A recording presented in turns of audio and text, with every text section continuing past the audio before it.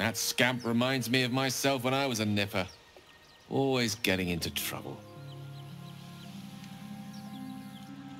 And worse. One time, my parents denied me a kitten, so I summoned myself a Tressim. Ah, dear old Tara. Beautiful creature. Benefits of a wizard's education, you see. Of course, my considerable talent didn't hurt either. Well, that depends on who you ask, I suppose. I may have summoned things rather more exotic than a winged cat. There was that magma mephit once. Nice fellow, we kept in touch.